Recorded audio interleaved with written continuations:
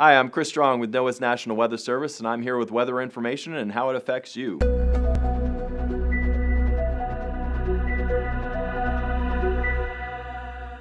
People often ask, how can I help protect the community around me?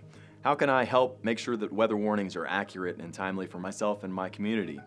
One of the things that the National Weather Service does is we go out and we teach weather spotter classes called Skywarn classes all across the region, some right here in Fairfax City.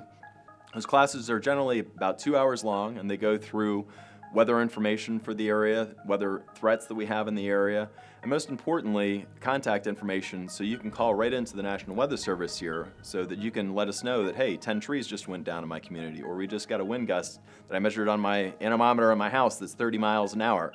All these little tidbits come right back to the warning forecasters that are issuing weather warnings.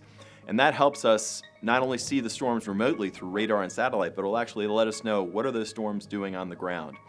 The weather spotter classes are free, and they're generally during the evening, so they're easy to hit after work. To find out more information on those classes, all you have to do is go to weather.gov/Washington.